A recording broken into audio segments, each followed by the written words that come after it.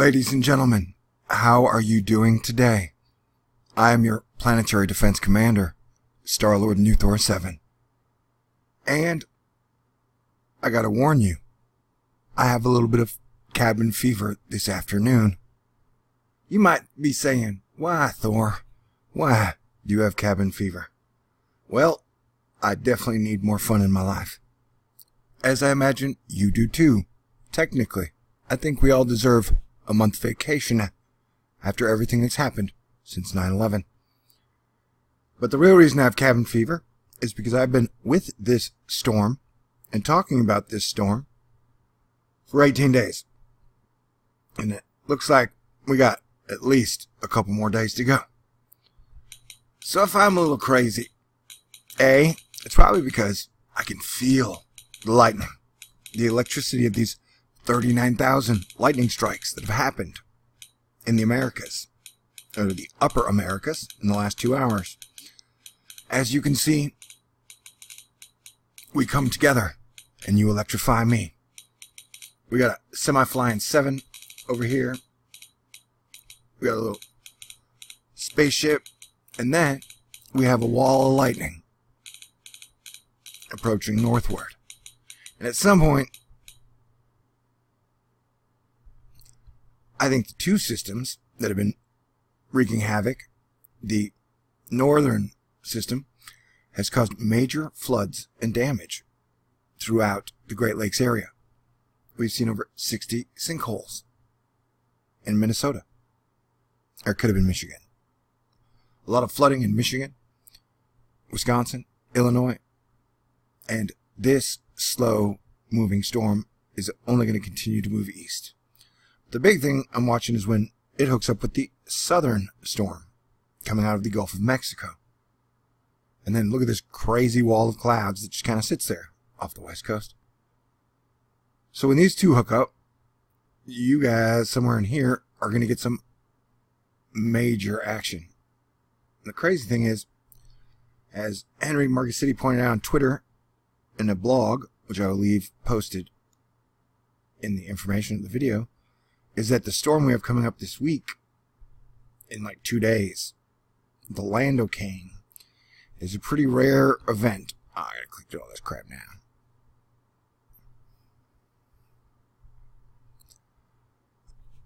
Give me a moment as I encounter technical difficulties. Alright. So yeah. What he's talking about is a Landicane. See that thing? Whatever that is there. As I've been telling you, y'all, since the second, is that how I saw it from the models and the pressure and the moisture in the atmosphere and all the volcanoes that are going off. The tropical moisture would begin to enter the United States around the 14th. It would start to get really bad around the 17th. The peak badness, we hope, would be around the 21st or 22nd. And then it'll last probably another 2 or 3 more days. So that's been my estimation roughly the whole time. And it's actually exceeding my expectations on damage and WTFness. And so, apparently, this double header may become a triple header. And so, a lot of people are going to be watching whenever that little hurricane thingy right there. It's not a hurricane, it's a Landicane. Or whatever. And the Azores high is still nuts. Alright. Trying to see if we break 40,000. We may have peaked. Because it looks like it's going down. And in the 3 days, the highest lightning total in 2 hours I've seen is 41,000. I was kind of hoping we'd break it today. I like lightning. Remember, when thunder roars, go indoors. Unless you like to gamble with your life. Okay, so the heavier of the rain yesterday was in Beaumont. It dropped 22 inches in the last 72 hours in this area, in some spots. And then now, the central part of southern Texas is getting slammed pretty hard. I'll have to check up on rain updates. But the best ones I have now are from Robert Fanny, Robert Scribbler on Twitter. Southeast Texas hammered by 15 plus inches of rain. Remember that's the entire coast, as I've been talking about. The entire coast is pretty much getting a ton of rain. This is the lightning and rain moving through Houston. I'm about here, so it is all to the west of me. I've been pretty dry. But over at weather.com, breaking. Evacuations ordered. Towns, multiple, plural, towns underwater. Take this moment to light a cigarette. Don't give me no grief. Cigarettes are my girlfriend. And as Planetary Defense Commander, looking at this shit every day, sometimes it's a bit stressful. So we got a bunch of towns underwater. Let's see, what else did I see that was... This is what I'm talking about. How a volcano turns a town into a cemetery. It's talking about the Guatemala and search for volcano victims with 200 still missing. And as our government turned 70 people who died after Hurricane Maria in Puerto Rico into 5,000, then we can take this meaning 15,000 people died in Guatemala from the volcano that has been erupting and has put out pyroclastic flow. So instead of the fancy orange, which is pretty to the eye, you see with the Hawaii volcano that is continuing to erupt, it's more of a gray mud or gray plasma goo. And that gray plasma goo is up to 1,300 degrees in temperature. And remember, so like it has at least 34 volcanoes going up along this strip. And that, I'm guessing, is causing this area to be hot, and which will add more water temperature increases to the Gulf of Mexico. So that a lot of meteorologists keep talking about how the Atlantic is going to be cooler this hurricane season than normal. I have a feeling the Gulf of Mexico is going to be a lot hotter than normal. So everybody on the Gulf needs to be prepared at any time. Hey, that's just me talking, man. Doing my job. You know, you make your own decisions. I would say, hey, man, you should have a wide selection of sources of data. It's not best not to just use one. Because we all make mistakes. Sometimes we get shit wrong. Me, not a lot lately. Okay, nobody likes to hear that, so let's move on. Alright, this is a lot of rain. This is tons of rain. I mean, you have major fronts from Minneapolis stretching all the way down through St. Louis, Arkansas, into, I mean, it's incredible stuff, people.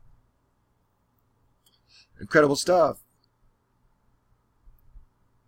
And so, Mother Nature is improving at these earth changes. So she's now knocking shit down. I'm talking roads, airports, houses, towns, faster than we can build them. And so now is the best time ever, not counting any time before now, to come together as one America family. And I mean Canada, Mexico, South America, and adapt with these fast earth weather changes that are happening with volcanoes, with rain, wind, weather. The time to plan is now. This is technically the light stuff. You know, it's only going to continue to increase in severity. And if we adapt, we get to win, have an extremely peaceful world, build a bunch of really great stuff, bring back rock and roll and comedy, and then live in peace together as one Earth family. That sounds great. People are like, hell no. That sounds like exactly what the boogeyman would say. I'm like, what? That don't make no damn sense. You know, apparently some people are scared of improving everything. At a time where everything seems to be really shitty, or broken, or working like crap, or intended to make things more complex and more expensive. So, improving things is the way to go. And you can only do that together. So yeah, look at this system, man.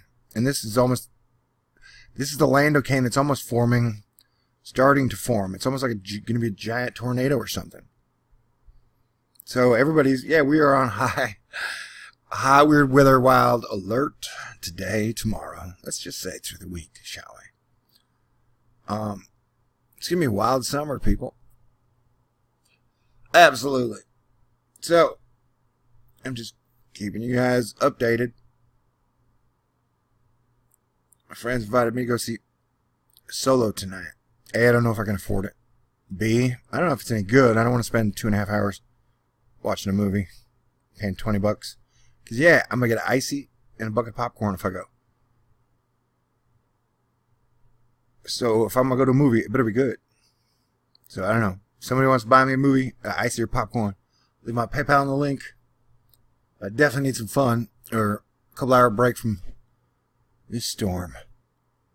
But I'll be around, and I'll keep you guys posted. But looking at it, and looking at the way it's been going, and tracking this thing for, I think we peaked. We're now down to 39. But having tracked this thing for 18 days, the worst, as I said, the 21st, which is tomorrow, the peak. See, I think we have peaked, although it's still going to bring a lot of rain. Just saying we're monitoring the pulses. So what's my point? Oh, yeah. So I'm trying to go see a movie. Shit is crazy. See, here we have past 72 hours, Harlingen in Texas, 14 inches. Port Aransas, 14 inches. Corpus Christi, 13 inches. By Geoff Cornish, some parts of the South Texas have received over a foot of rain over the past 2 to 3 days. While the low-pressure system responsible for the flooding never gained the anatomy of a named tropical system, it is still packing a punch. Man, this is like a round 3. And it has hit us way more than once in these 3 rounds. So, I mean, looking at this thing,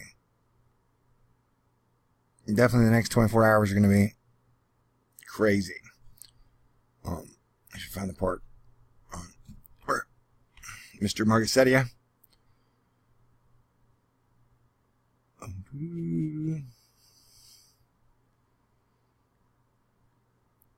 Look at this. Huge hail puncturing the turf at a golf course in Louisville, Colorado. A bunch of tornadoes, tons of hail. Like, we're talking snow's worth of hail. This was it popping last night. Early in the morning, Europe's bank said, hey, what a week, huh? Lemon, it's only Wednesday. Where's Henry Mercer's thing? Alright, I guess I can't find it. Anyway, but he was pointing out, I'll find his blog, that, this storm we got coming up tomorrow and the next day, that big giant turning thing you see, it's a rare event, and it's really weird.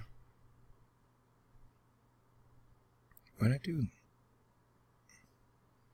What was this? Burger King apologizes for offering lifetime of burgers for women impregnated by World Cup players.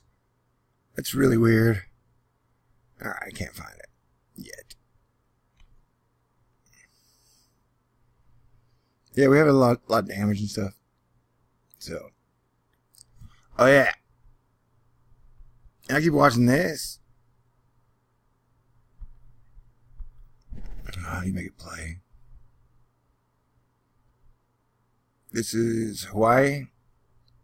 And this is like week 6. Look how fast that lava is coming out.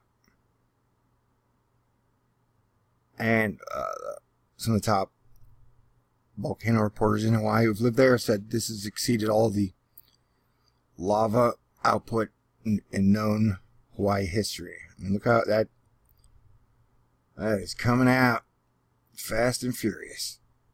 So, it's time to wake up. It's time to do things better than we have before. I mean, we have to change everything, the entire system, the way we do things, to adapt with Earth. Because Earth's moving forward, whether we like it or not. And, one other thing. As I've been talking about, that last year, one of the things that helped me predict before hurricane season that America would probably get hit by multiple hurricanes was the sun's activity. And I guessed that the sun will probably be waking up around July. And remember, we got eclipse season starts July 11th. So about a week after that, it's going to get extra crazy again. And so if we look at the sun, yeah, looks like the sun is definitely starting to wake up. So if the sun starts popping off X-class flares, then we know it is on like Donkey Kong. So the time to prepare and plan is now. Okay? Dang. Alright, love you guys. If you can, shoot. Maybe even a meal. A movie, a meal, an icy, popcorn. I'm worth it. Totally. Anyway, talk to you guys soon. Did I mention the weather is going to continue to get really weird and severe and dangerous over the next few days, so please pay attention. Kick ass. Love you guys. Stay cool. God bless everyone. May the force be with you always. Live long and prosper. And don't let the bastards drag you down. Yeah, these are strange days indeed. So be the best you can be.